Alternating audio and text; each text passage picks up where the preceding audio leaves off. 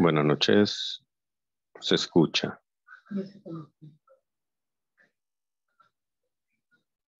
Yes, teacher. Yes.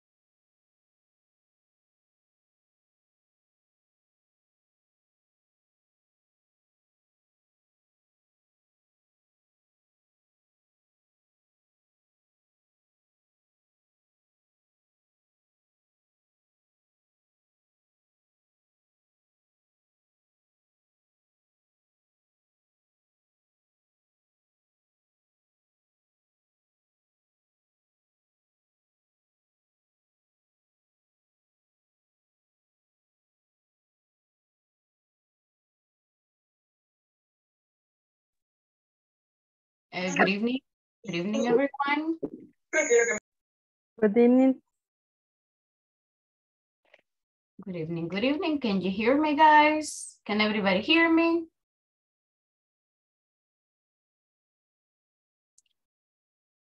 ¿Me lo deben escuchar, chicos? Can you hear me? Yes, Yes. Ando, am I breaking o me escuchan bien? Yes, teacher. Okay, perfect. Thank you. So, good evening, guys. How are you doing? Great to see you. Gracias por conectarse. Gracias por estar con nosotros el día de ahora. Luis al cuadrado. Good evening, Luis. Camila, good evening. Eric, great to have you. I see Abigail, good evening. Yvette, thank you for joining too. Carla, nice seeing you here. Lupita, great to have you. Good How you evening, doing, Miss. Manuel? Good evening. Suleima, Griselda, good evening, guys. How are you? So happy Tuesday. ¿Qué tal? ¿Cómo están? Everything okay? Gracias por la camarita también. So thank you so much for activating and having your camera ready. It's really nice to have you and really nice to see you as well. ¿Qué tal, guys? ¿Cómo están? How you doing? Creo que mi cámara no está. Ahora sí me logran ver, right? Now you can see me. Yes. Okay, as a general thingy, para quienes tenían problemas con la cámara también, gracias Griselda, and, el problema es de Zoom, no sé, creo que Jorge mencionaba el día de ayer que tenía problemitas con Zoom, creo que Manuel también la cámara se le está quebrando, pero el problema es con Zoom.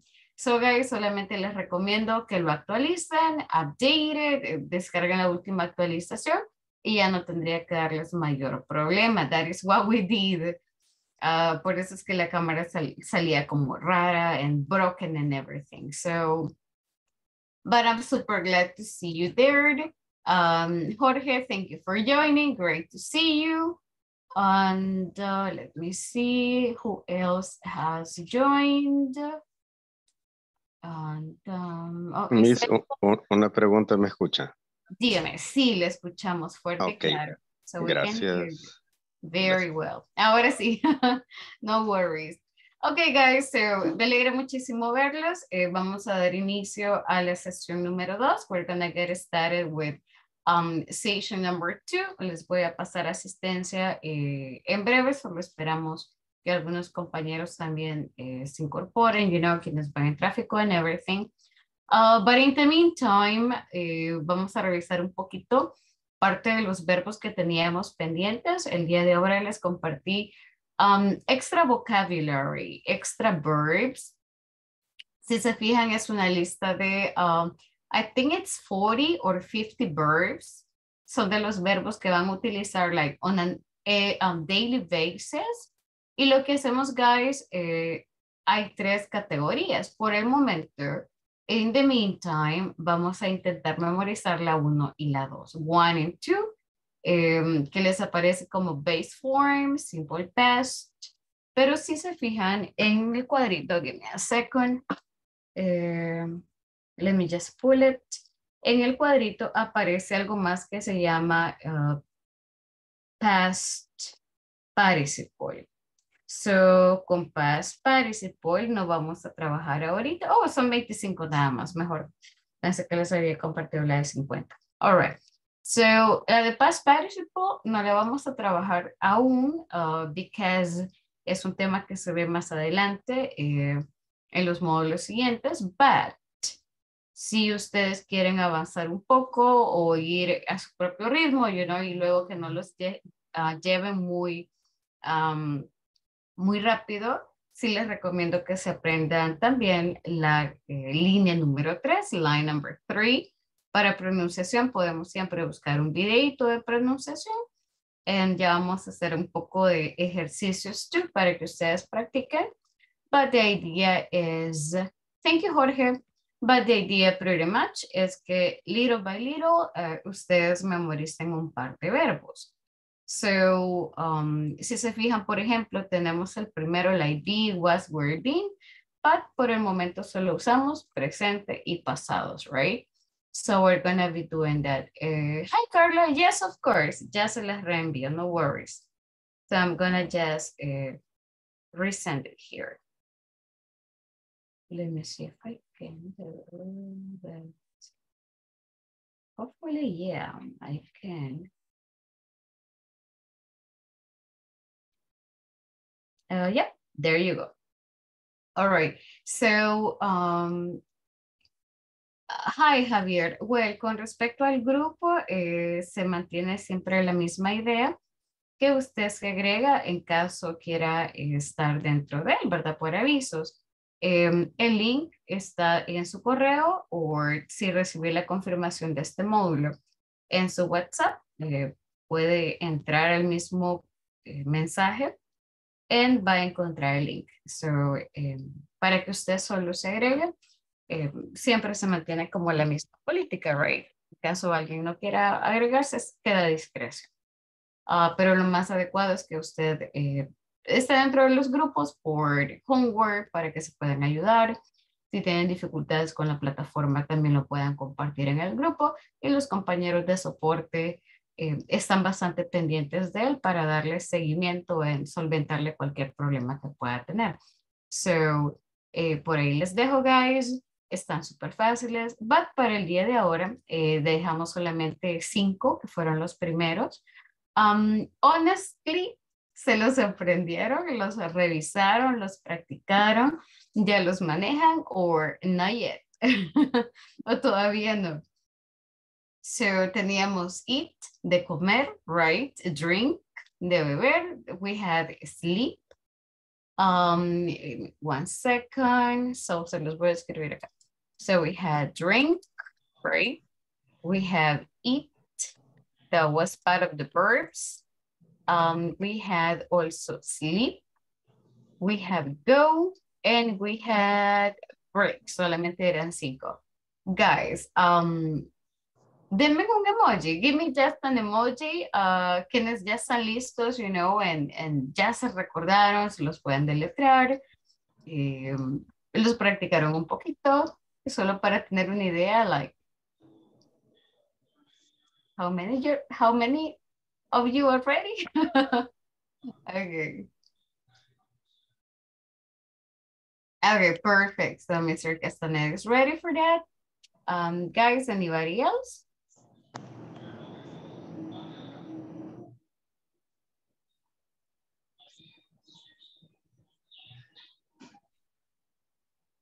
Okay, los demás, I think not yet. Okay, hopefully we can do that. So don't worry, lo que vamos a hacer, guys, is al final de la sesión, by the end of the session, vamos a revisarlos one more time. We're gonna double check them y los vamos a utilizar también. We're gonna be using them para que vean, no es difícil, es solamente ir cambiando. Pero el detalle es que hay que memorizarlos para poder usarlos, right? So, No hay otro truco, guys. No hay otra forma. Solamente memorizarlo. And that is the only thing. Hi, Camilo. Good evening. Gracias por la camarita. Thank you so much for activating that one. Thank you, Vanessa, for your camera. Lupita, thank you so much. Really nice to see you. All right, guys. So we'll get started. Vamos a revisar el día de ahora un poquito de vocabulario. Vamos a revisar un poquito de personal description. En parte del objetivo también es poder utilizar, poder hablar de nuestras responsabilidades al work utilizando un tema gramatical que vamos a revisar in a couple of minutes. So guys, to get started, I have a question for you. How do you describe yourself? Si tuvieran que utilizar like some words para describir su personalidad, to describe the most important characteristics, ¿qué utilizarían? ¿Cómo se describen? ¿Qué palabras se les viene a la mente that you can use to describe yourself? Pueden abrir su micrófono, pueden escribirlas, whatever you prefer. ¿Cómo se describirían? What are the good things? What are the bad things?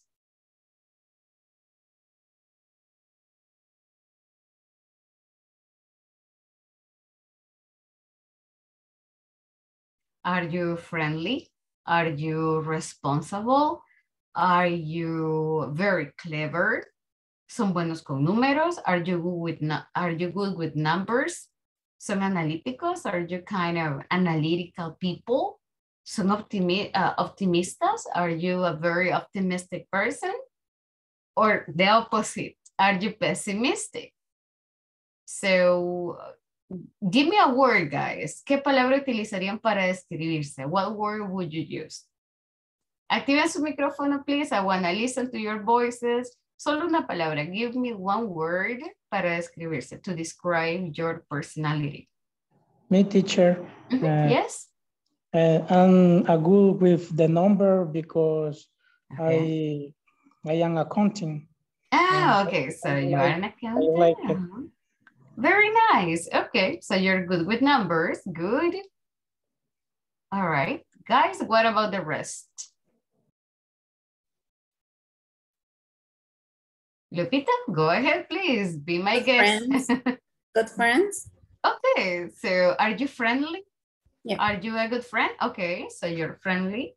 What a good friend. I'm a good coach, miss. A good coach. Coach, yeah. Like, so you are good with people? ¿Es bueno enseñando? Are you good at teaching? Teaching, yeah. Oh, okay, okay. Nice. All right. Guys, what about the rest?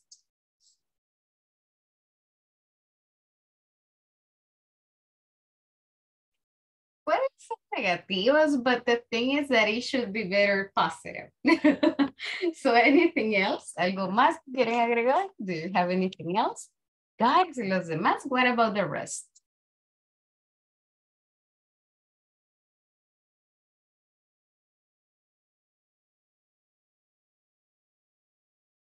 So no more. Guys, si no se sienten cómodos, pueden utilizar también el chat. You can use the chat. Pueden escribir solo la palabra. That is totally fine. Pueden utilizar los recursos que tienen a la mano. Internet, Google, Translator. Si no saben cómo decirlo, utilicen lo que tengan a la mano, right? Para guiarse un poco para construir vocabulary. I know that at the beginning quizás no tenemos la palabra how to describe it, but little by little vamos a ir creándola. So, tengo por acá un par de ejemplos to show you. So let me go ahead and show you that. Y luego, guys, vamos a describir un poquito. All right, so Carla says responsible, an ordered person, a dancer. Okay, very nice. Sounds good. All right, guys. First, let's get started y revisamos las pictures que tenemos acá. It says, say something about the picture. Let's start with Coca-Cola. Can you give me some words? ¿Pueden ayudarme con palabras? Can you give me words to describe Coca-Cola?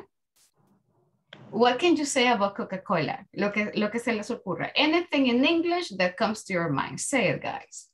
poison. Okay, poison. I don't like the cock. You don't like Coke? All right. No. Javier, do me a big favor. Escríbame la palabra in the chat, please. Para quienes no estén familiarizados con esa palabra, es una muy buena, it's a really good word. So, poison. All right, you don't like Coke.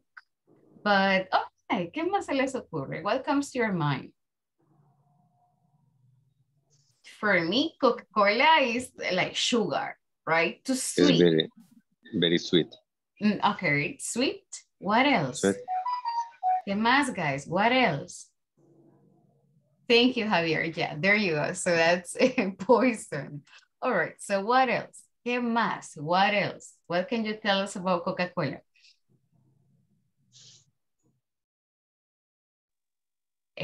Yeah, Javier? Se le vi que abrió el micrófono, but I was waiting. Okay. No more, guys. All right, let's go with the cat. Let's jump here with the cat. What can you tell me about the cat? What are some characteristics of a cat? Guys, quiero escuchar sus voces. I want to listen to your voices. It's beautiful. Beautiful, yes. Go on. ¿Qué más? What else? The eyes. Ah, okay. Eyes are beautiful. Yes. The cat isn't. Okay, the eyes are beautiful. Give me more. Sparkling. Sparkling. All right. Is sweet. Sweet. Okay. Or cute, right? Cute. We can use sweet, cute, all right. Tenemos más, guys. I have 18 people. I should have 18 words. Very lazy. Lazy. The color, Eric?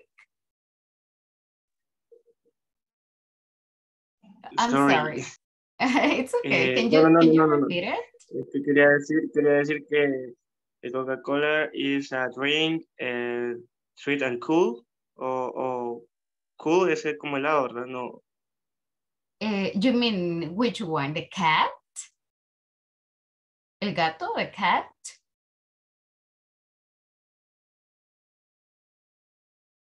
Se me muteó, Eric. Está en silencio, you're mute. Sí, es que mi internet está fallando, sorry. No. De hecho, sí se lo escucha bastante claro, solo que creo que se mutea. So se pone mute. All right. So you mentioned that it is cool, but me mencionaba el gato or the soda or the Coca-Cola.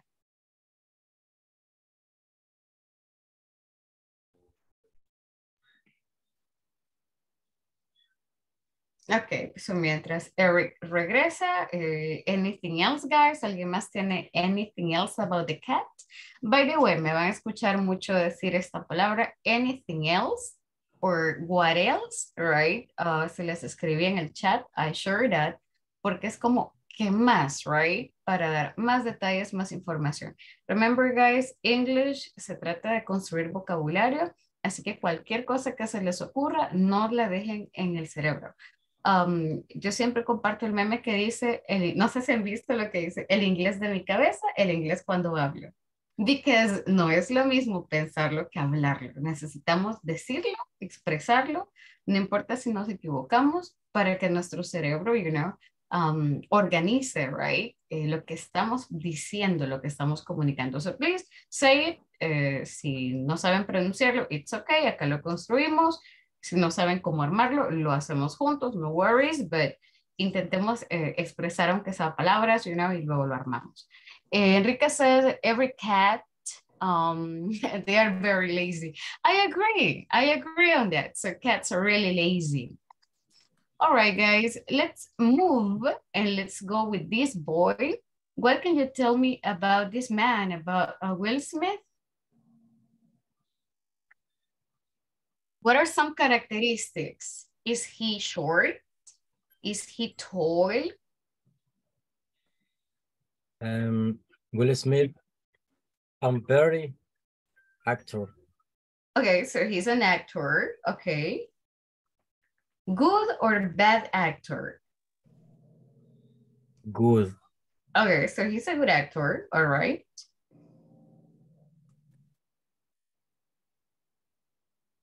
Will Smith hungry easily. Ah, okay, so he gets angry. Lupita says handsome. Okay, sounds good. So he's handsome. What else? Give me more. Oh, is he poor or is he rich? Rich. He is rich, right? He has money. Okay. ¿Algo más? Anything else? Manuel? Yvette? Violent. Ah, okay. Okay, maybe he's angry, so he gets aggressive or violent. Okay. Angry. Oh, okay. I think you mean de enojado, right? So, como los Angry Birds. All right. So he gets angry. All right. Okay. Algo más. Is he tall or is he short?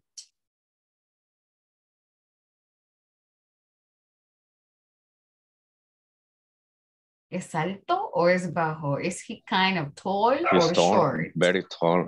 He's very tall. All right. There we go. What about this girl? What can you tell us about, what's She's her cute. name? She's cute. Yeah. I was going to say Watson. Hermione. Emma, thank you. That's Emma Watson. All right. So what can you say about Emma? Beautiful. Beautiful. Okay, so she's cute. She is beautiful. Attractive. Attractive. She's very attractive. Okay. She's younger. She is very young. Yeah. She's very thin. Oh, she is thin. You're right. Es delgada. Okay.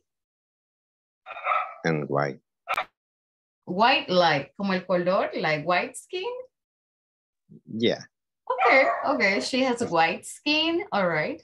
Very nice. There we go. Okay. So, guys, ya generamos ideas. We already generated some ideas. And ahora sí describamos un poquito de nuestra personalidad. Take a look here. So, I have selected un par de palabras que podemos utilizar. Algunas puede que sean nuevas, otras probably not. So, I just recommend you, no lo vayan traduciendo, don't try to translate it. Solamente tomen lo que realmente sea nuevo, right? But to get started, I have one question. We have friendly, helpful, humble, honest, charming, capable, clever, confident, independent. Quick question. ¿Son adjetivos positivos o negativos? Positive or negative? Positive. Positive. Okay, there we go. So, guys, repitan conmigo. Repeat with me. Pueden activar el micrófono o lo apagan y lo intentan decir similar como ustedes prefieran. Whatever you prefer. So, la primera, friendly. Friendly. Friendly. The second one is helpful. Helpful. Helpful. Next one, humble. Humble. Humble. Next one, honest. Honest. Honest. Oh, honest. Honest. Honest. Mhm. Next one, charming. Charming. Charming. Next one, capable. Capable. Capable. Capable. Very good. Next one, clever. Clever. Clever. Next one, confident. Confident. Confident. Very good. And the last one is independent. Independent. Independent. Okay, very nice. So let's take a look. We have, give me one sec. Let me see. Okay, the first one says friendly. Someone who is easy to get along with and nice. So friendly is nice. Are you friendly? Are you a nice person? Yes, I do. So we have the word helpful. Oh, bien fácil. Relacionámosla con la palabra help. So helpful. Are you helpful? ¿Qué creen que es? What do you think this is?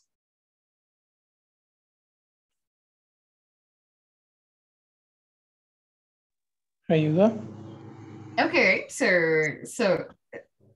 ¿Alguien help que es ayuda? ayudar. Exactly. Helpful es alguien que ayuda. Are you helpful? Someone who likes, I'm sorry, me comí la S. Someone who likes to assist others. Are you helpful? We have humble. Someone who does not have a big ego. Oh, this is very important. So humble. Are you humble? ¿Cuál sería el opuesto de humble?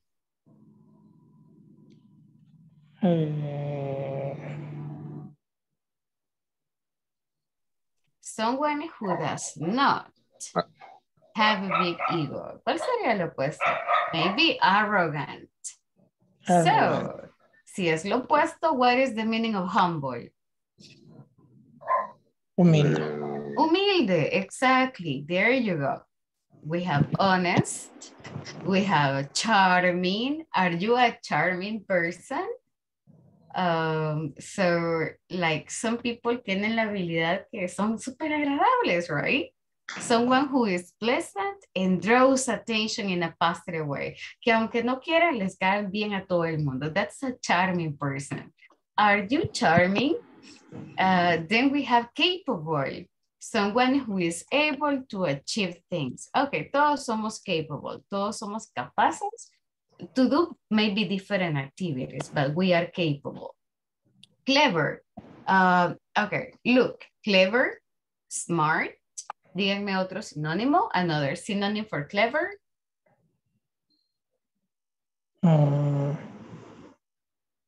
Clever, smart, son dos, falta uno.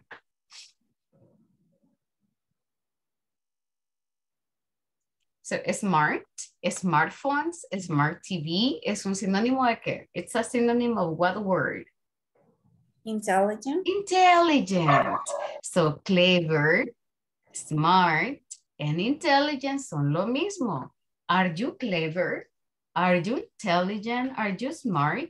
Es lo mismo. Exactly the same, pero en otras palabras, right? We have confident. So, confident is someone who has confidence. ¿Tienen confianza en ustedes mismos? ¿Confían en ustedes? Are you a confident person? And the last one is independent. Someone who can manage well on their own. So, really quick, guys. Seleccionen de estos cuáles aplican a ustedes. What applies for your personality? Friendly, helpful, humble, honest, charming, capable, clever, confident, or independent. Please, anoten los que aplican solo para ustedes. Les voy a dar 2 minutos. I'll give you 2 minutes. Podemos de una sola vez escribir oraciones. We can write sentences para que no se les olvide.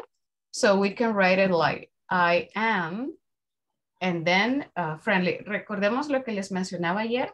Si una palabra es nueva, lo más recomendable es que escriban como la escuchan. For example, I can write, I am humble, pero eso lo escucho así. Humble.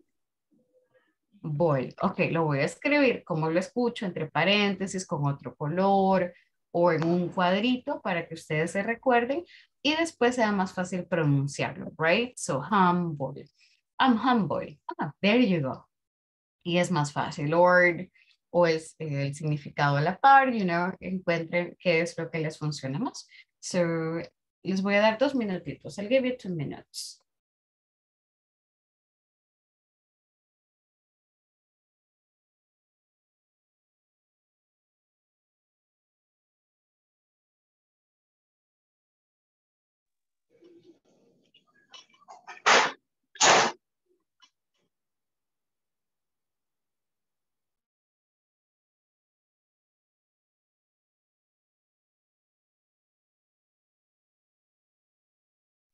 Teacher, what is this humble?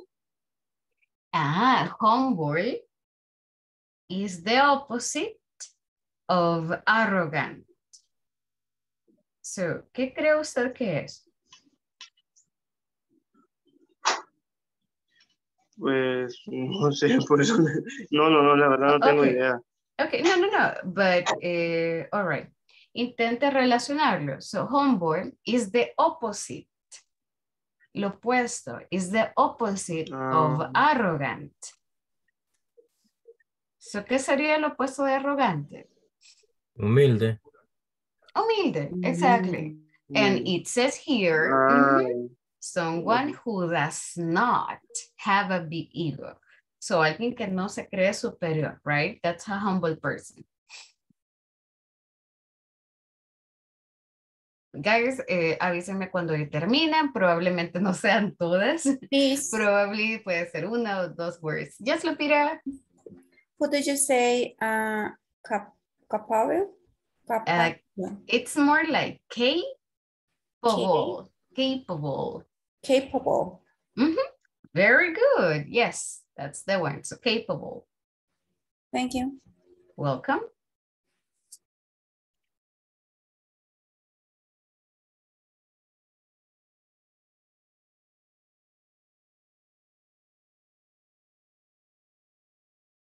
I'll give you some minutes, guys, but si terminan, avísenme, let me know, you know, para poder move on.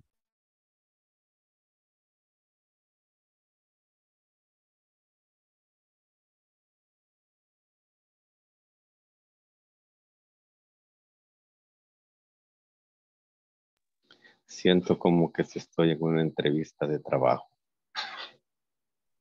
Todavía no. Ah. No yet. Por ahí cuando llegue al nivel 6, si no me equivoco, hay una actividad similar. So, ya cuentan ustedes, you know, sus experiencias and everything. Ahorita solo es el dulcito. Pero por ahí vamos. So No, we are on the ahorita way. solo es la ansiedad. No, but no worries. You'll be able to make it. So, but yeah, es bien importante, you know, identificar nuestras fortalezas too.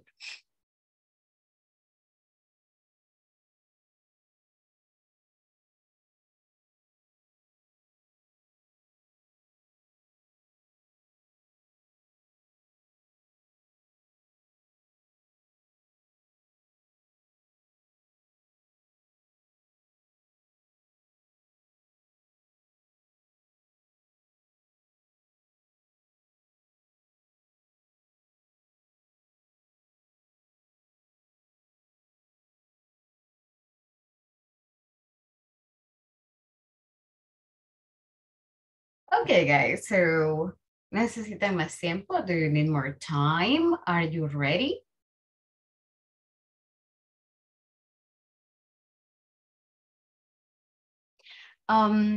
Solamente voy a agregar por acá un par de expressions that we normally use. Si en algún momento necesitan más tiempo, no estén listos, no sé si están familiarizados con esta expresión, que es súper útil, that is not yet. So, si siempre que una actividad no la hayamos terminado, siempre podemos responder con not yet. So, si alguien les pregunta, like, ¿terminó el reporte? Not yet. ¿Sacó la vista? Not yet. ¿Sacó la licencia? Not yet. So, not yet es como todavía no, right? Y para que la guarden por ahí, like, part of your expressions, es súper útil. Y también nos sirve para dar confirmación. So, guys, did you finish? Teacher, good evening. I am Deborah. Hi, Deborah. How you doing? I had a problem right now, but I had a question, teacher. For Charmin, can you explain me the word draw? I don't know how do you pronounce. Draw attention. Charmin. This one, like draw attention? Yes. Sure. It's kind of interesting. Okay, let me see. I'm going to explain it with dots. So a charming person, imagine that this circle is the person. And draws attention means, como es alguien super charming, someone pleasant, someone cool, alguien con quien es agradable estar. Draws attention means that sin querer, todas las miradas, like everybody is paying attention to this person. ¿Qué hace? ¿Para dónde va? Eso es draw attention. Como captar la atención. That is the one. Okay, thank you. And the pronunciation of clever or clever? Where?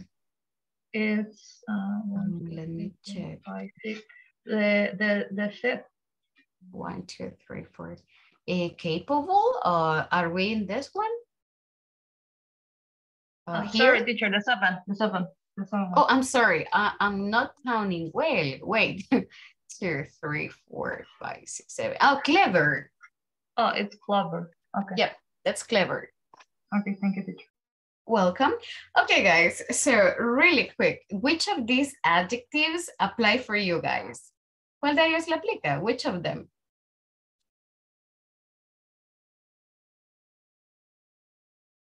Are you confident? Teacher, I am friendly, honest, and humble.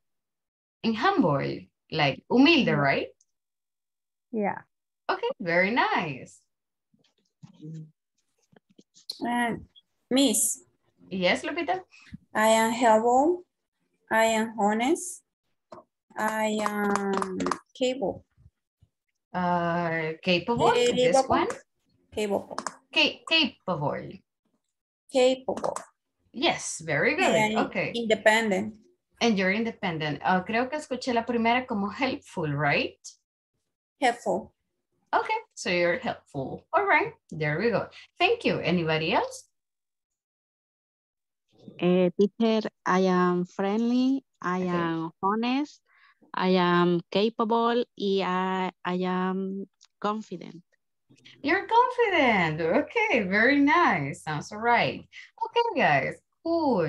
Now let's take a look at this word. So, guys, repeat with me, please. Honest. Honest. Honest.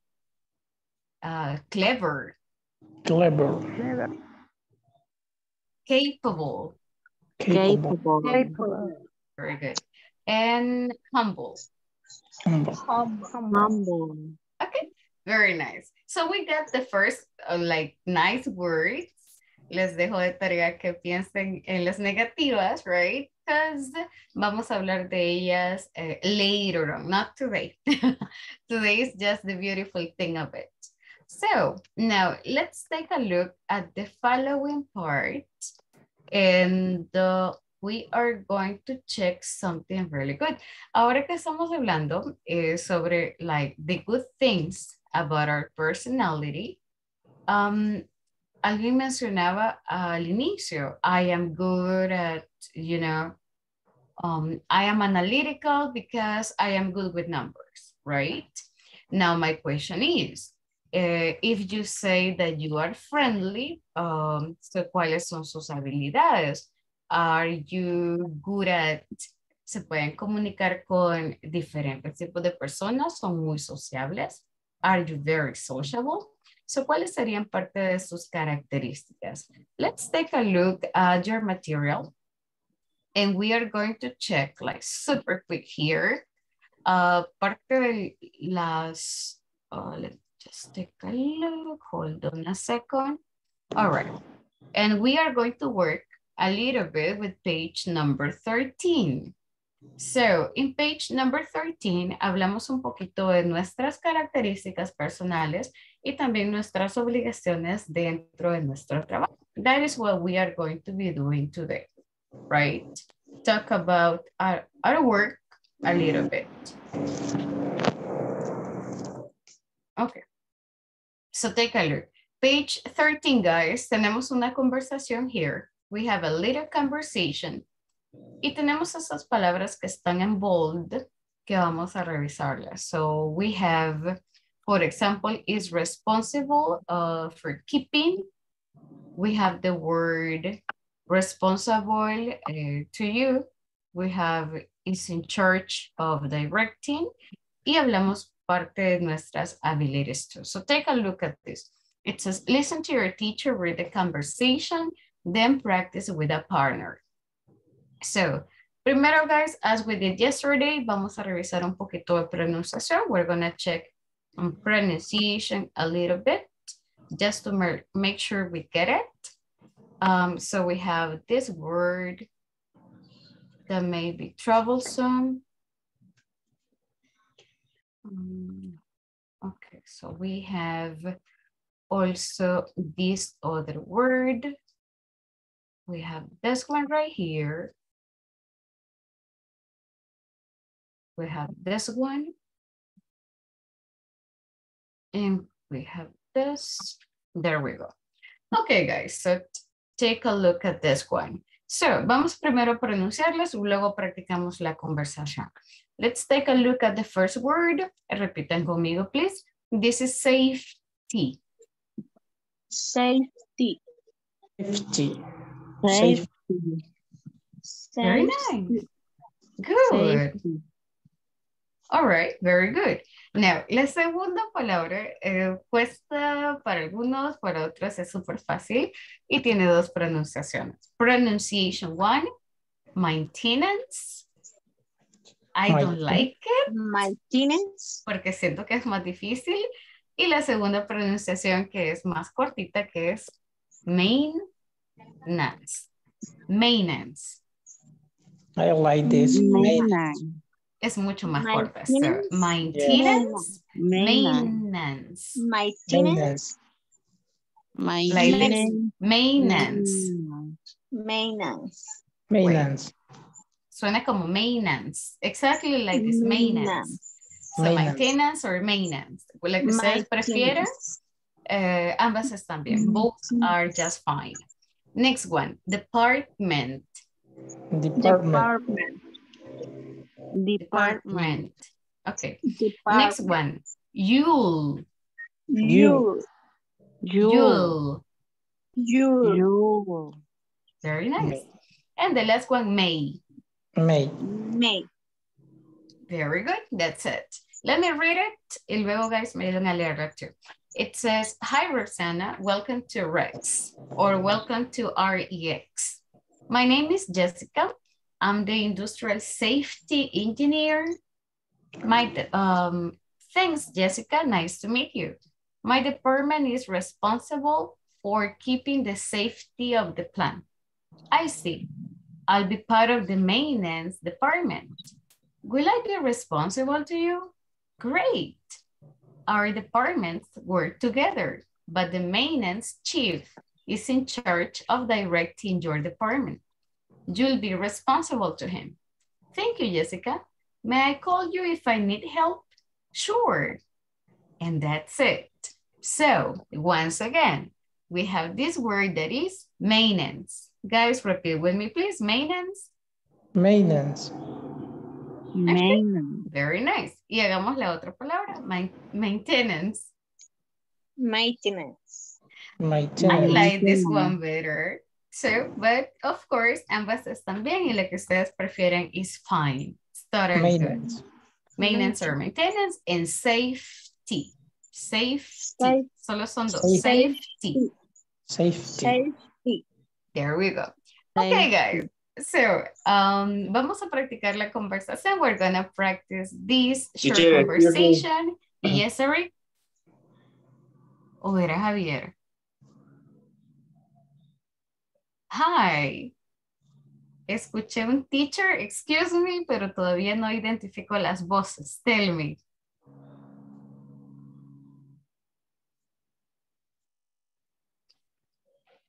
Guys. Hi. ¿Quién tenía dudas? Any question, doubt?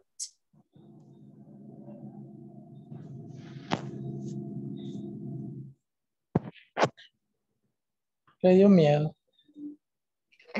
Yeah, well, no, creo que está bien. Mr. Castaneda, was it you? No, miss. You know, es que es bien común en this type of classes que uno identifica las voces. O todavía estoy como escuchando voces here. Creo que escuché teacher, excuse me, pero alguien se me fue. Guys, si todavía tienen dudas, escriban en el chat. O si tienen problemas con el inter, no worries. Okay, questions, doubts. Teacher, yo tengo problemas con el... Eric, dígame.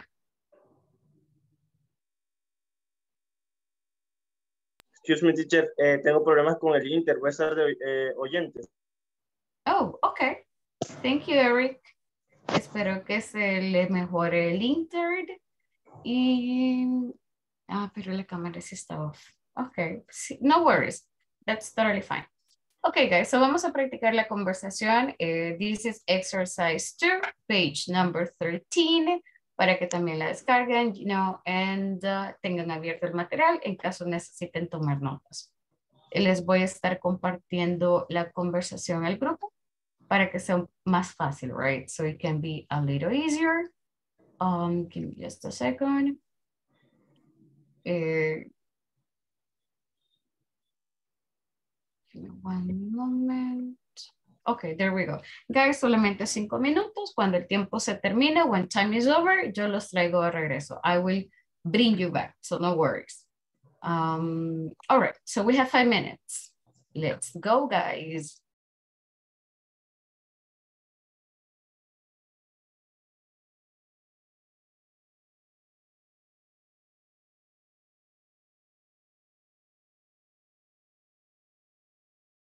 Okay, so you can go. We have only 5 minutes. Let's go, guys. Si alguien tiene problemas con el Inter, avísenme, se pueden quedar acá y practicamos acá sin problema. So, just let me know.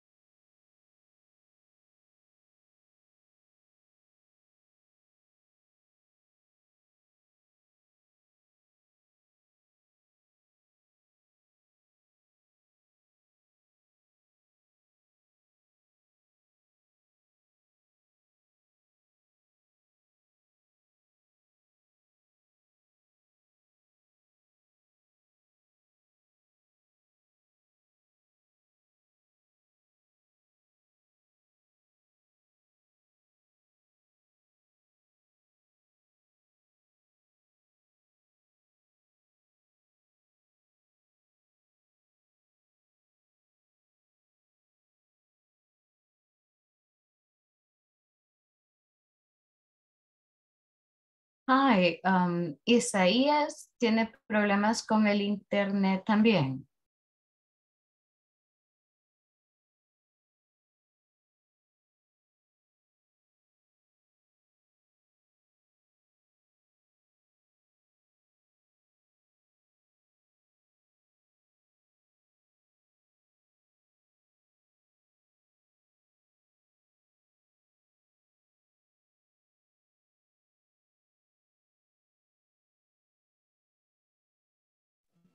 Teacher, in my case, only listen.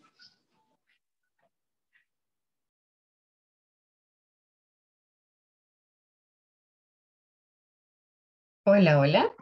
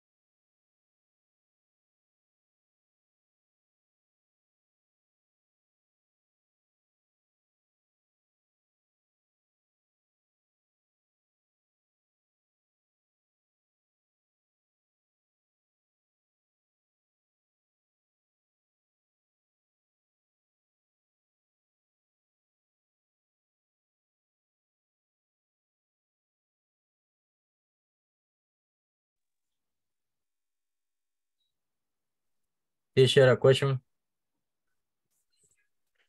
Yeah, tell me. Pronunciation, conversation de la 1, 2, 3. Jessica, number 3. Okay. And they say, but the maintenance chief or chef? Oh, that's chief. Chief. Yes. Is in the trunk. So, but the maintenance chief is in charge. Charge. Is in charge. Okay. Yeah, chief. Chief is like boss. Yeah. Next word, direction. Directing. You can say direct. You can say directing, or you can say directing. Like direct. But most of the times it depends on the country. So algunas veces las personas entienden direct y muchas veces direct. So you know, but both are acceptable. All right, yeah, chief, that's a really good one. Thank you so much for that. So chief is like a manager, the maintenance chief or the maintenance boss, right? So es como el jefe, that's the one. Okay, guys, very nice job. So let me pick up some victims here. Everybody's back. Algunas voces todavía no las identifico, so let me listen to you guys. Carla, are you here?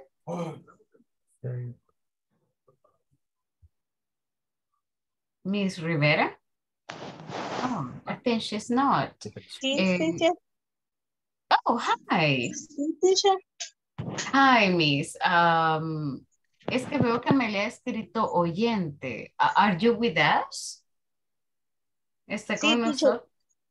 Lo que pasa es que sí estoy aquí, ya participé y todo, pero por eso soy oyente, porque estoy trabajando. Como soy enfermera, estoy, ¿cómo se llama? Ahorita con paciente, entonces me meto y así, pero sí soy oyente. Oh my God, really? ¿Hasta qué horas, Miss? What time do you finish? Sí, toda la noche. What? So you have a wow, okay. Well, thank you. Gracias por acompañarnos. Dan, ya, le acabo de hecho, la había escuchado hace unos momentos, but acabo de ver que decía oyente. I was like, what's going on? Wow, okay.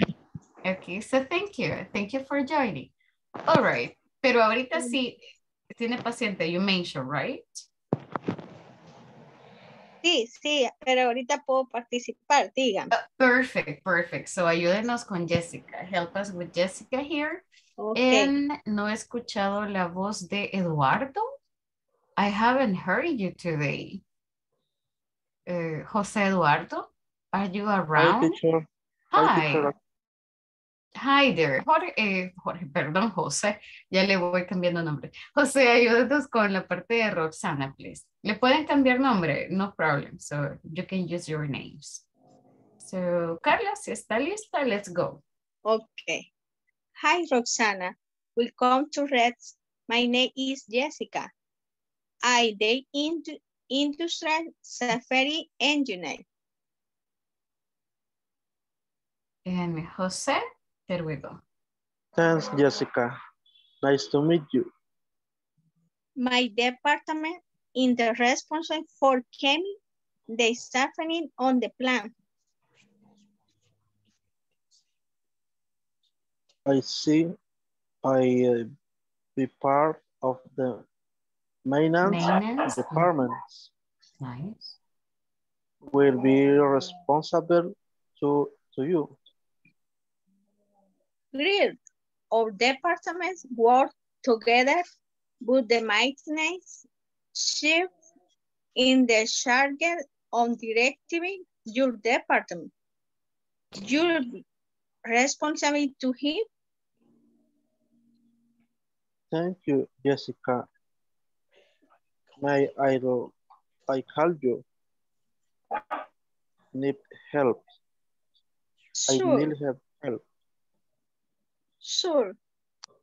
All right, thank you so much. Okay, guys, thank you so much for that. Sounds really nice. And solamente vamos a revisar one thingy here, que era esta palabrita, right? That is safety. So guys, one more time. Solo repiten conmigo. That is safety. Safety. Perfect. There we go. Thank you, guys. Good job. All right. Let me listen. ¿A quién más no he escuchado? Let me just take a look here. Vanessa, help us, please. So help us with the part of Jessica. Cámbiale el nombre, guys. Donde dice hi, Roxana, pueden decir el nombre de la otra persona. You're fine. And Luis, Cruz, are you here, Mr. Cruz? Yes, teacher. Okay, perfect. So help us with Roxanne, please. Solo cambiemos el nombre. Change the name of the person. Hi, Luis. Welcome to Rex. My name is Jessica. I am the industrial safety engineer. Thanks, Jessica. Nice to meet you. My department is responsible for keeping the safety of the plant. I see. I'll be part of the maintenance department. Will I be responsible to you? Great. Our departments work together, but the maintenance chief is in charge of directing your department. You'll be responsible to him. Thank you, Jessica. May I call you if I need help? Sure. Very nice job. All right. Sounds really good, guys. So that was actually very nice. They are talking about the departments, de que son responsables, right? Que hacen a little bit. Y tenemos estas palabras. Quick question. ¿Les funciona recordarse la pronunciación like this? Que ustedes escribir como lo escuchan? Does it work? Yes. A little, right? So that's my biggest recommendation. Si ven palabras nuevas, escriban a la par como la escuchan o el significado and you will see. Les va a ser mucho más fácil later on. So let's take a look. Revisamos un poquito qué es lo que ellos dicen, what they are talking about. Ellos mencionan, por ejemplo, I am responsible for.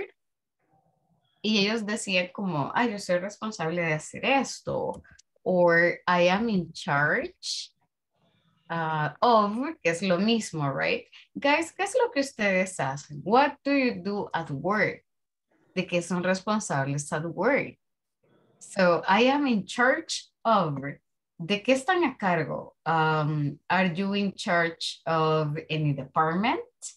¿Están a cargo de reportes? Are you in charge of completing reports? ¿Qué es lo que hacen? So, I want you to take a look at the following.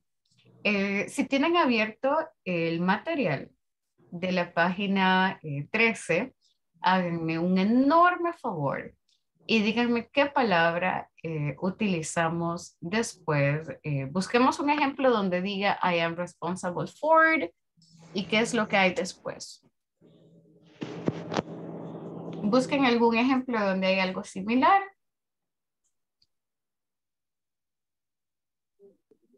O I am in charge. Responsible for keeping.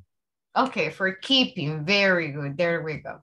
So, algo bien interesante with this word, I am responsible for, I am in charge of, es que después de ellas vamos a utilizar un ing. Ayer veíamos el to, que es súper fácil. Now, ahora es lo opuesto, hablamos del ing, right? No, la idea no es que lo traduzcan, no vamos a, intentar traducir word by word, sino vamos a utilizarlo. So take a look at this. For example, I want to say, I'm a teacher estoy a cargo de planificar clases. All right, ayúdenme, guys. So I am in charge. Wait. I am in charge of, how do you say planificar? Charge. Plans. Plan, ok, plan, pero no puedo decir solo plan. ¿Qué le voy a agregar? ING. I am in charge of planning. Exactly, eso es todo, guys. So, cualquier actividad que ustedes hagan, le vamos a agregar solo el ING para que tenga sentido, no cambie el significado, solo es cuestión de estructura. For example, ¿de qué se hace cargo? What are you in charge of? Imagínense que soy, tenemos a nurse. So, tenemos a Carla ahí. ¿Qué creen que Carla haría? ¿A cargo de qué está? What is in charge? What is she in charge of? ¿Qué hace? What does she do? No sé. Carla es la que estaba atendiendo a los pacientes. Exactly, she is the nurse. Yes, es la enfermera. ¿Qué se imaginan ustedes que hace? De darle la medicina a los pacientes. Ah, ok, very good. Ok, so, ¿cómo podemos decir eso? I am in charge I am of. in charge of attending. No sé cómo se dice ese paciente. Ah, ok. Guys, ayúdennos. Podemos buscar las palabras en internet, Google. Por ejemplo, estoy a cargo de atender a los pacientes. Ajá, Pero ok. no sé. So, I am in charge of. Busquemos otra palabra. Taking care? No. Ah, very good. I'm in charge of taking care of patients. There we go. Pero utilicemos también, busquemos otra forma de decirlo. Other words. Remember, esto no es la única forma, tenemos muchas. So, como estamos hablando de Carla, I'm sorry, Carla. ya le tomamos acá. So, Carla is in charge of taking care of patients. ¿Qué otra forma podemos decir ayudar a los pacientes? So, Carla is in charge of Helping patients. So, taking care of patients, helping patients. ¿Qué más creen que ella hace? What do you think she does?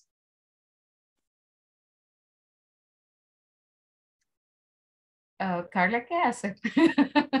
Okay, cuando se desocupe, we can get like some input here.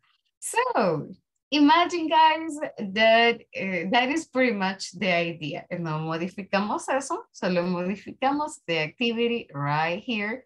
Y por cuestiones gramaticales le agregamos ing. Yes.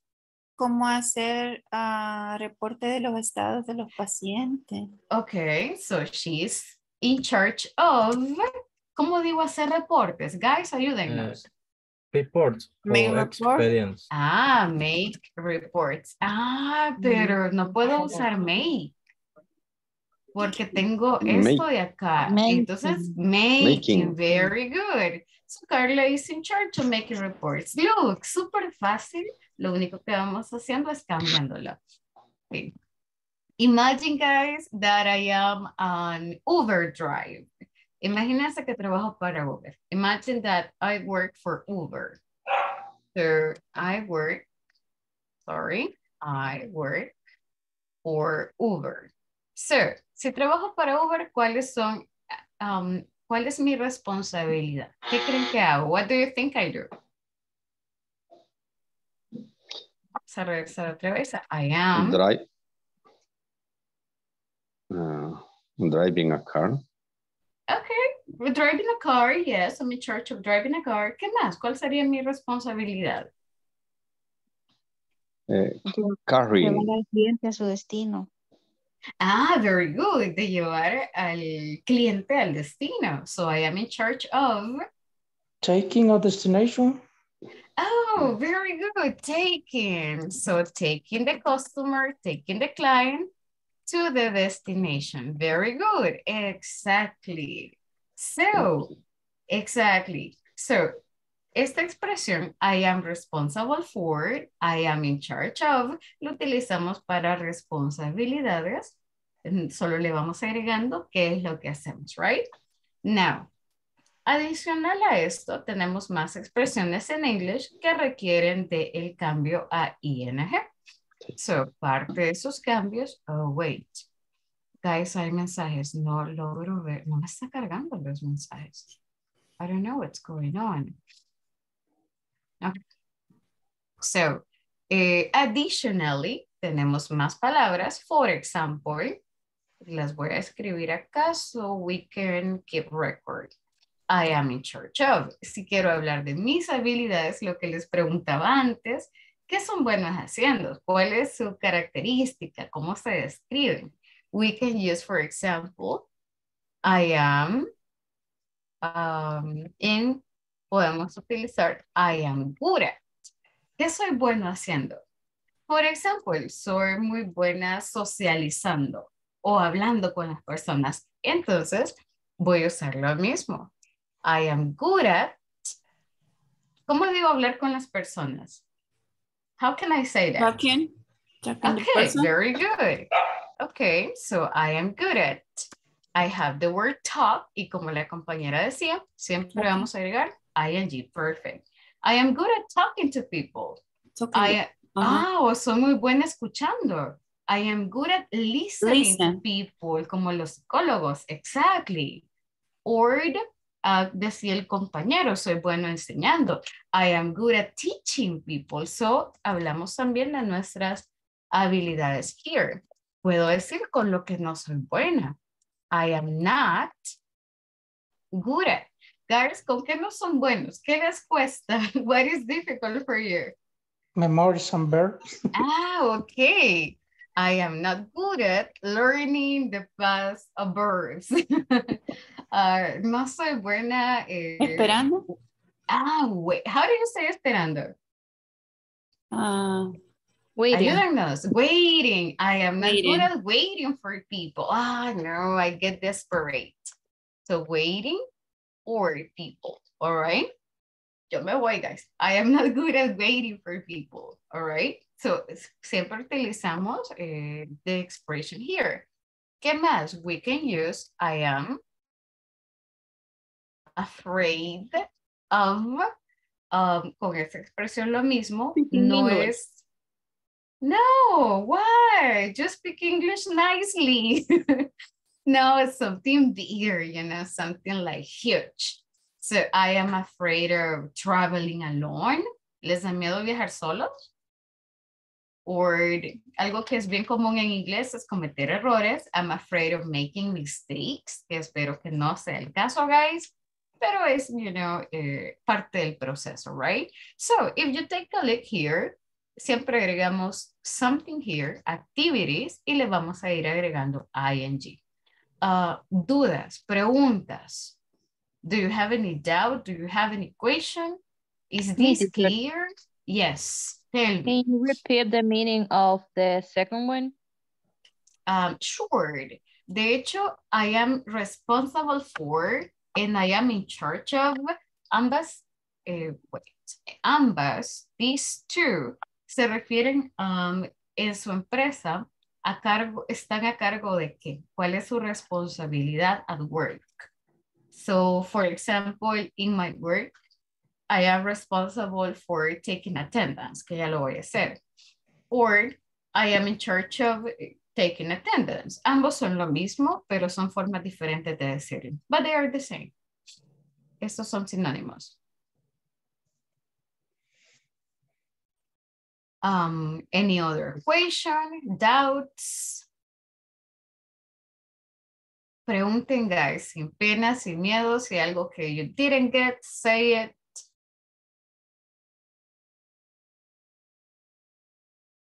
Me preocupa que todo esté claro. Okay, ya les voy a preguntar. I'm going to ask you. In the meantime, I'll give you 5 minutes. Les voy a dar un par de minutitos para que completen. So you can complete estas oraciones. Here pueden utilizar cualquiera de las dos. En realidad es lo mismo. Pero para que practiquemos, you know, you can include them here. So, guys, completemos las actividades here con sus propios ejemplos. So, for example, in my case, I am afraid of driving a motorcycle. So, in San Salvador, because I think it's very dangerous. I am not good at, oh my God. I am not good at waking up early. So I wake up early. I wake up at 5 every day, but I'm not good at waking up early. No me gusta, guys. Are you good at waking up early? ¿Les gusta levantarse temprano? ¿No les cuesta levantarse? I'm not good at waking up early. So I am good at making excuses. Okay, so think about, piensen en un par de ejemplos, pueden inventárselos, you can make them up. I give you 5 minutes for that.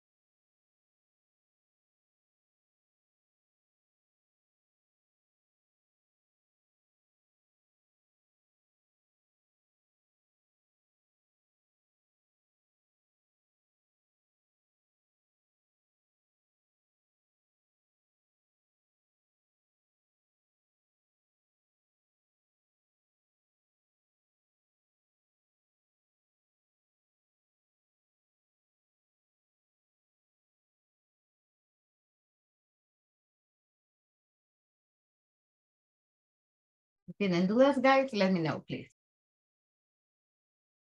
Miss, sorry, how do you say afraid? La última de asustar. I am afraid. Sorry? Yeah, this one, right? La última. I am afraid. I am afraid of. Afraid. I am, como se unen los sonidos, right? I am afraid. I am afraid of. I am afraid of. Very good, exactly. Suena como I am. I am afraid of. Thanks. You're welcome.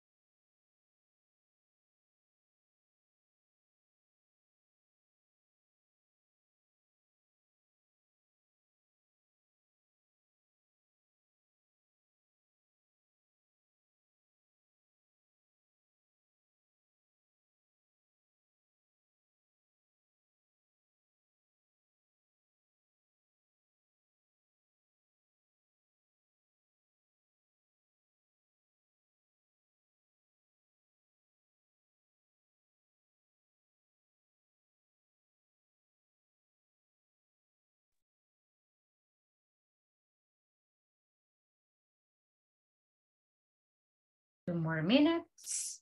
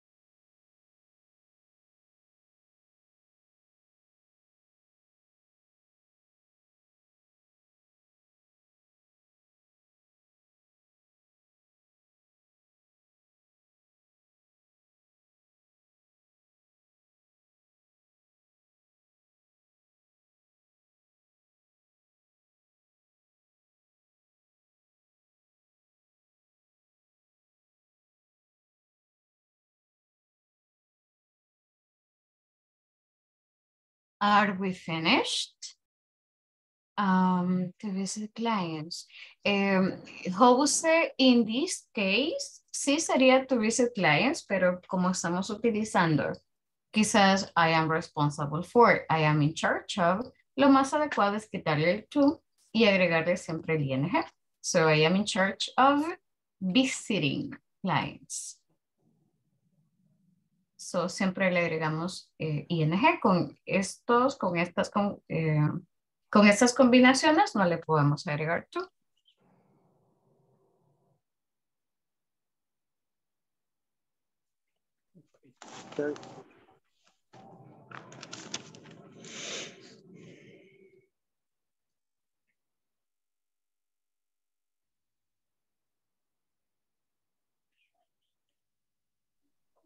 Thanks, teacher.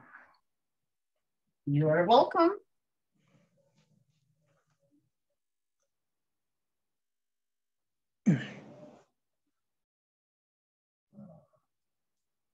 Okay, guys, are you finished? Is everybody done or necesitan más tiempo? Do you need more time? I finished, teacher. Okay. Thank you for the confirmation, Javier. Guys, los demás terminaron. Did you finish too? ¿Necesitan más tiempo? 1 minute, 2 minutes.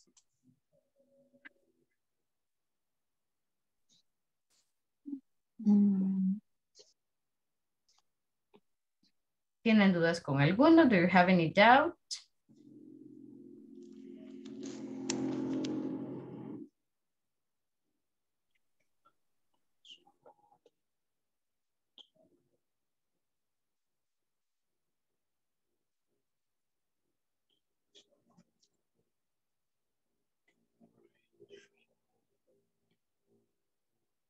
Teacher, how do you say in English como archivar?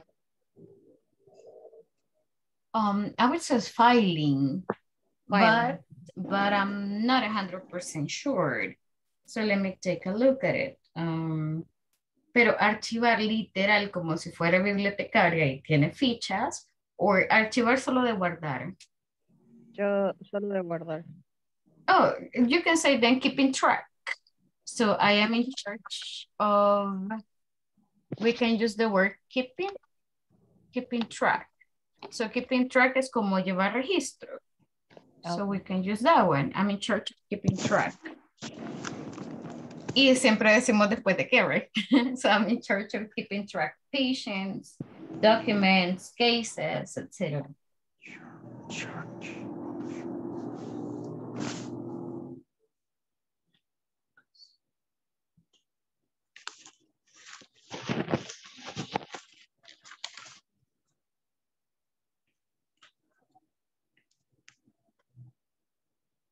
Alrighty, guys. So let's get started. Vamos a revisar, vamos a preguntarle a los compañeros. We are going to interview them. And just to discover si hay algo interesante, something that calls, que nos llame la atención, that calls our attention. Now, ¿cómo puedo hacer estas preguntas? Son bien fáciles. Le quiero preguntar, por ejemplo, ¿qué es lo que hace en el trabajo? Easy. ¿Cómo lo voy a hacer? Si se fijan, todo es el verbo to be. This is just verb to be. So, I can ask, for example, what are you responsible for? So, what are you responsible for? What are you in charge of? Oh, quiero preguntarle qué eres bueno haciendo. Look, es súper fácil. So, la pregunta, el tipo de pregunta es el mismo. What are you good at? So what are you good at? ¿Qué te da miedo? What are you afraid of? What are you afraid of? And si queremos utilizar, por ejemplo, la segunda que dice I am in charge of, la misma idea. We're going to use exactly the same. If you take a look, las preguntas, le voy a escribir acá, aunque la pregunta es la misma de arriba, right? So what are you in charge of? So what are you in charge of? Pero le estoy preguntando lo mismo que la de arriba. What are you responsible for? Solo para que ustedes decidan qué pregunta utilizar, right? What are you good at? Podemos también hacer la negativa. What are you not good at? All right.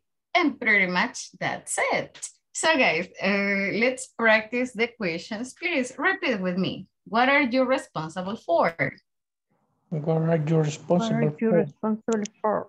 Very good. Next one. What are you in charge of?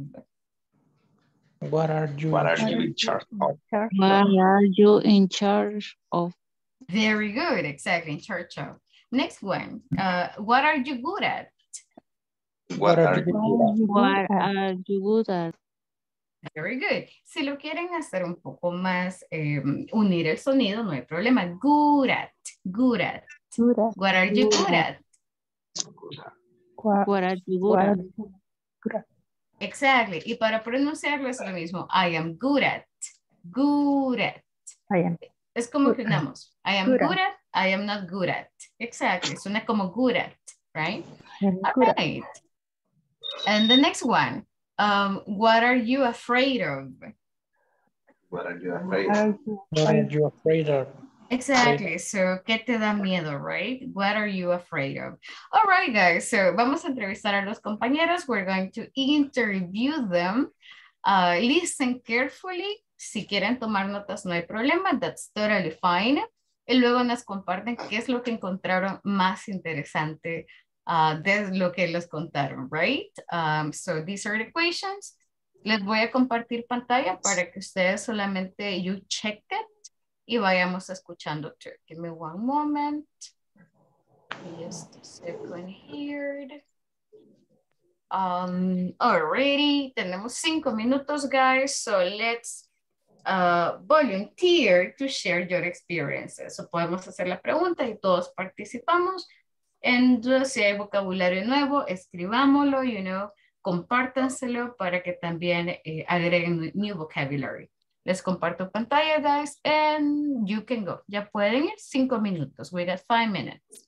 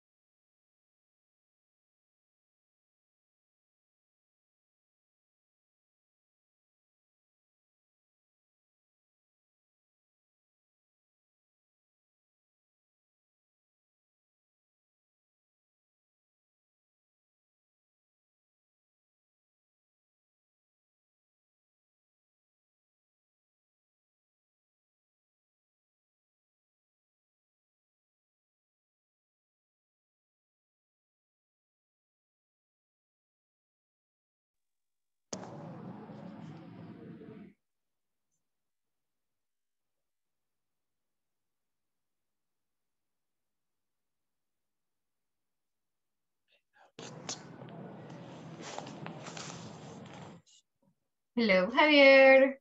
Hello. I come back. Hi. ¿Le está dando problemas el Inter? Yes. No. ¿Está lloviendo en su casa? No. No. Es que acá en mi casa hay como demasiado viento. It's kind of windy. And sí está, creo que está fallando mi señal. Probemos si el internet le conecta. Lo voy a enviar a uno de los grupos. Si no le conecta, quédese acá o regresa, right? Y practicamos acá, no hay problema. Okay. Un segundito. Ok. Voy a enviar la invitación. ¿Me confirma si la ve?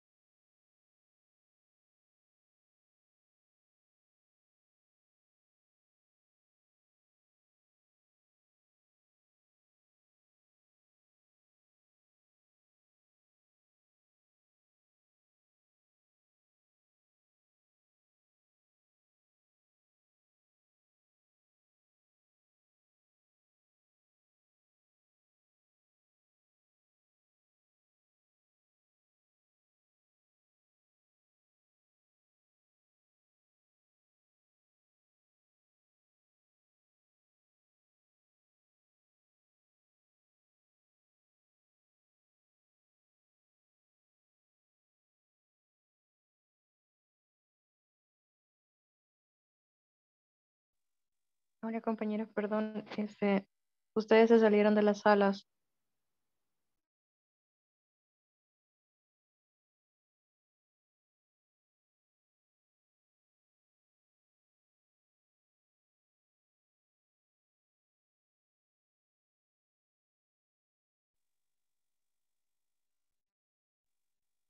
Hola, Débora. No, yo no me metí porque ahorita no puedo.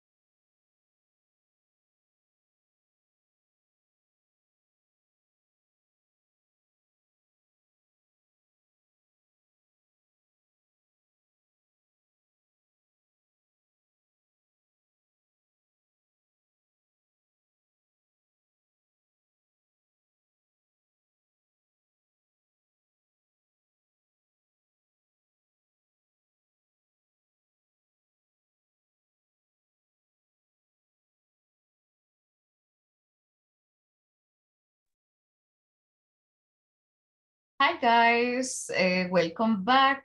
Welcome. Denme un segundo. Let me make sure si todos ya regresaron. Or no, me faltan dos todavía. I'm missing 2 people. All right. So guys, pudieran compartir un poquito de información where you're able to share qué es lo que son buenos haciendo, qué les cuesta, qué les da miedo, o tuvieron dificultades al compartir like your examples. So tell me, what are you good at? ¿Qué son buenos haciendo, guys? What are you good at? What are your abilities? I am good at cooking for my wife. Oh, very nice. Okay, so you're good at cooking. I am good at eating. Okay, so Javier is good at cooking, Lupita is good at eating. Okay. I am good at using computer. Ah, okay. Are you a programmer? No, Excel, Word. Okay. Wait. Using program. Ah, okay. But Excel, like basic, intermediate, or advanced? Intermediate. Ah, okay. But that's really nice. Somebody said playing video games? What? I think I heard somebody. Okay. Anything else, guys? ¿Qué más pueden hacer? What are your abilities?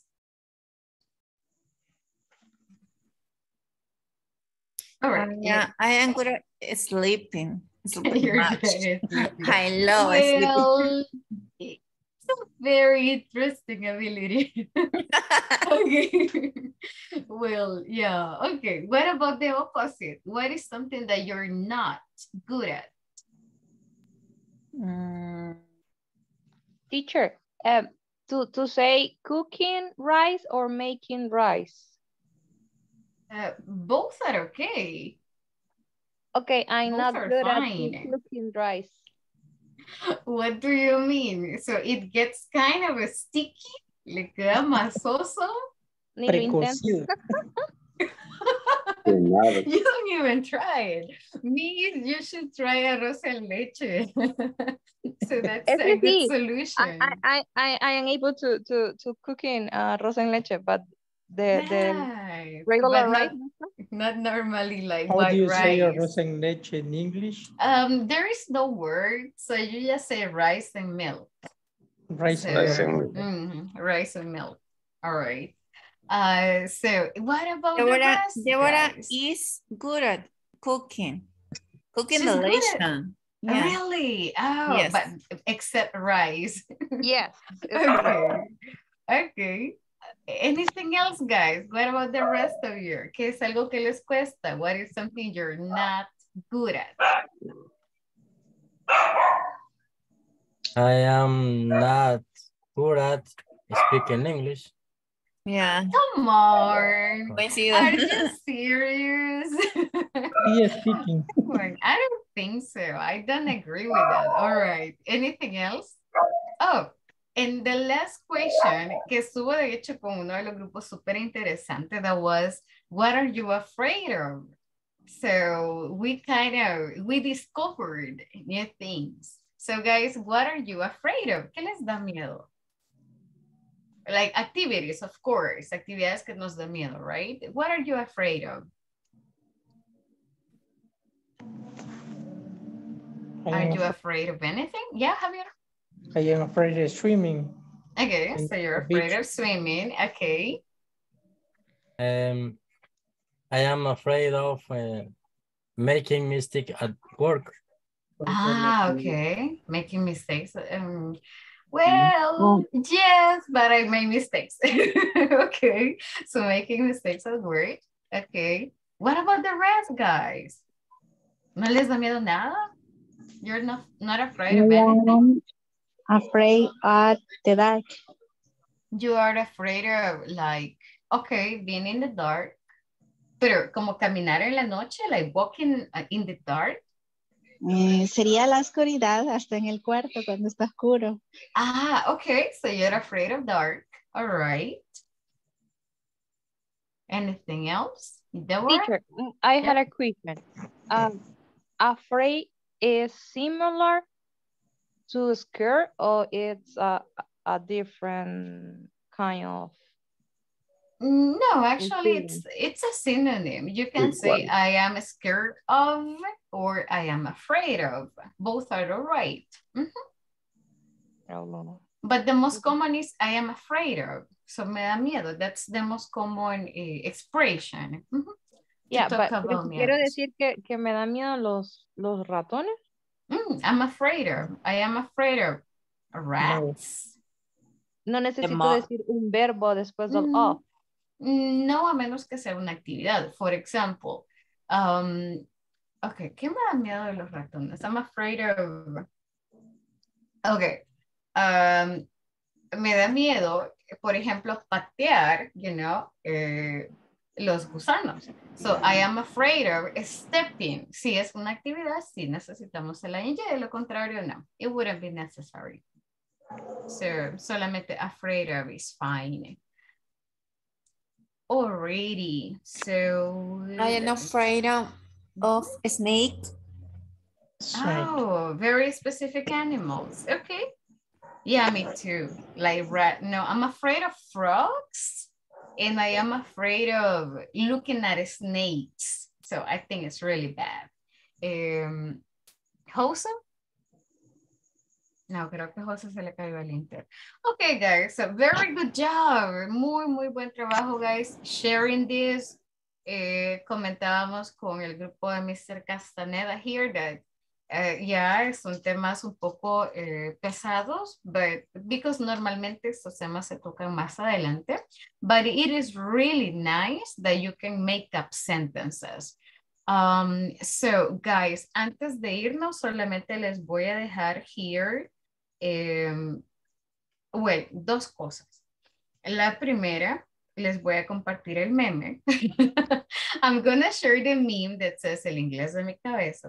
El mismo cuando hablo, porque sí, guys, es importante que ustedes intenten expresarse con poquito, con palabras, expressions. Estudiaron el verbo be en módulo 1. Entonces, el verbo be nos sirve para todo. So, try to give ideas all the time. And little by little, de esa forma nos vamos quitando el miedo. That is one thing. La segunda, guys, y súper importante.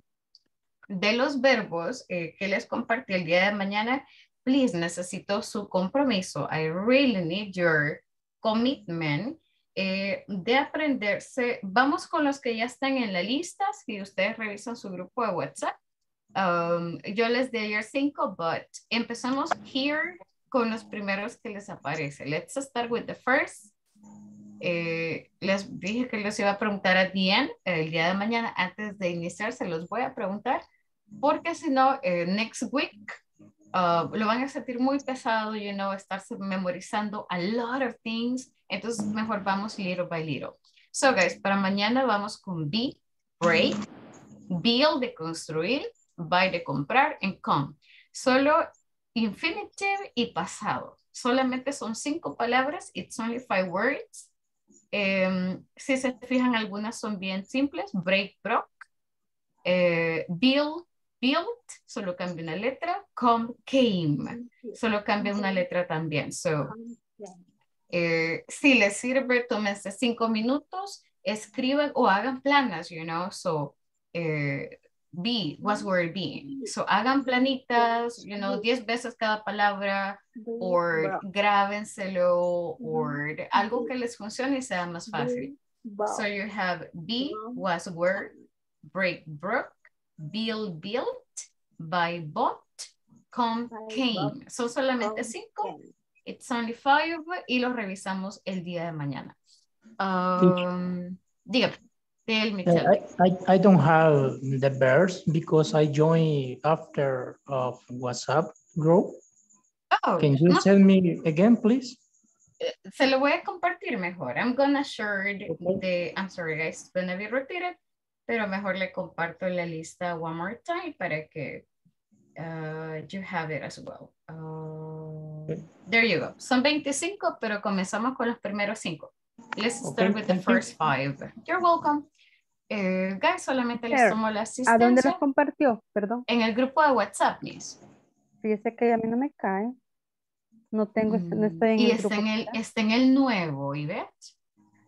Pues yo me metí en el que me mandaron ayer. Ahí me volví a meter ahora, pero ahora no me cayó ninguna notificación. Y no tengo no tengo. Creo que estamos algo confundidos porque una es Ajá. para entrar a la la plataforma plataforma. o al curso y otra Ajá. es el chat que tenemos en el grupo. O sea, Ajá, en el grupal. chat no Y no se ha tengo eso. unido al chat, no va a poder. Ajá, por eso No le le cae. pregunto, ¿dónde me puedo meter? Porque si no me cae. Deme un segundo, probablemente you're not there. Le voy a compartir el link acá para que intente Porfa. unirse ahorita, so you can try. Probablemente esté en otro, and that's why. Ok, aquí está. Ok, solamente confirme que este sea, le va a aparecer como G9C. Sí, unirme al chat, ahorita le voy a poner un link al chat. Ok, cool. Ok, guys, me ayudan con su camarita un momentito, please. Me ayudan también con confirmación verbal. Solo les damos asistencia para que ya nos podamos ir a descansar. Acabo de escuchar a Camilo there. So I just Camilo there. I have David Alexander. Guys, David estaba con ustedes el módulo anterior. No recuerden. Don't remember. Debra. No estaba en el anterior. Hi, teacher. Thank you. Edwin Salvador. Not here. Lupita. Here, teacher. Thank you. Eric tenía problemas con el Inter. Abigail. Present, teacher. Thank you. Griselda la vi por ahí. I saw her. Isaías. Present, teacher. Thank you. Yvette. Present. Thank you. Javier Reyes. I'm here, teacher. Thank you. Jorge López. Jorge lo acabo de ver ahí. José Eduardo. Present, teacher. Sorry. Thank you. No worries. Luis Cruz. Present, teacher. Thank you. Luis Castaneda. I'm here, miss. Thank you. Manuel Romero. Present, miss. Thank you. Mister, creo que usted me escribió, ¿verdad? Hasta hace poco acabo de ver su mensaje. I'm sorry. Pero me alegra ya haberlo escuchado. I'm glad you solved it. Vanessa. Present, miss. Thank you. Wendy Abigail. No, I don't have her. And Suleima.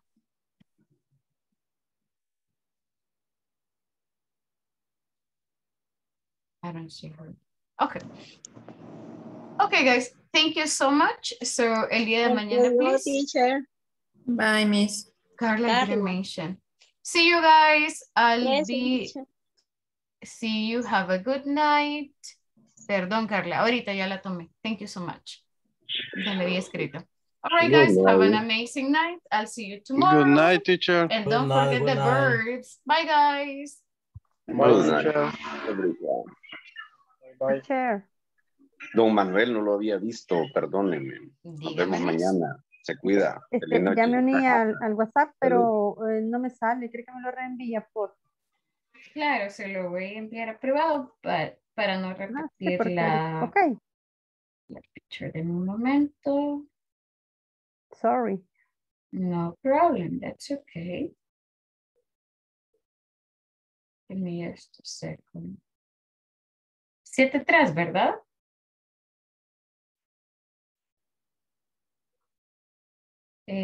Your phone number, 7-3. 7-3. Let me just, may I have the rest, the other 2 digits? 7399. 7478. Thank you. Oh my goodness. Oh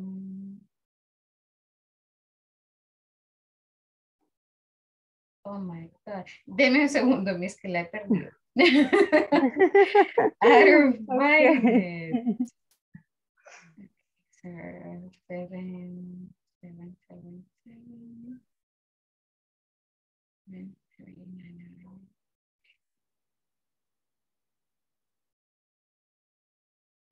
Ahorita se lo envío. Just a moment. Ok, le confirmo. Yeah, please. Ok. Ya. All right. Okay, so if you check, son 25, pero iniciamos con, donde está dividido de 5 en 5. Son para mañana, son los primeros 5 que aparecen ahí. Come. Hasta come, okay. exactly. Hasta come. Ahorita es the green one and the blue one. Pero si usted tiene un par de minutitos extra o quiere avanzar y puede memorizarse también el rosadito, el rojo, it's okay. Pero con solo las 2 primeras líneas que usted se aprenda, estamos bien. We are good. Be was where, break, broke, we broke. Okay. Exactly. Only okay. the first 5. Okay. All right. Thank you. Good night. You're so welcome. Have a good night. Bye-bye. Bye.